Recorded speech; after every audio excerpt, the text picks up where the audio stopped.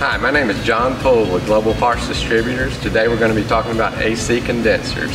The AC condenser is located right in front of the radiator. The purpose of the condenser is to release heat and change the state of the refrigerant from vapor to liquid. The condenser receives high temperature, high pressure vapor from the compressor and converts it to a liquid through condensation.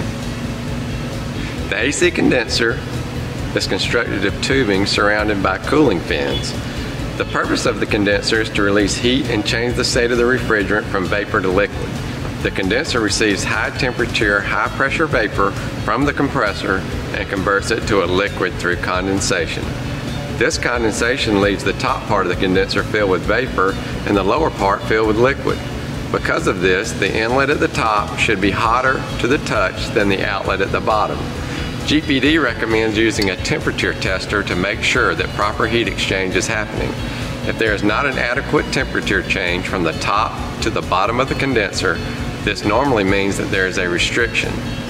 A restriction in an AC condenser results in high pressure, which will usually cause the AC compressor to fail. Well, typically there are three different designs of condensers. Older model vehicles carry either serpentine, which is the most popular for older model vehicles, and piccolo type condensers. The serpentine design just has one long tube folded back and forth with just a single path for the refrigerant to flow through.